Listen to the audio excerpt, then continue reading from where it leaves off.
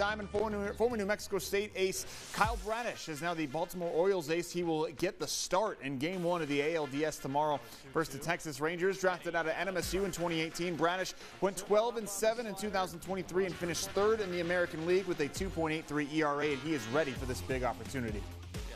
It's an honor to start this first playoff game. I want to say thanks to Hyde and everybody else, but you know, this is what I expect of myself.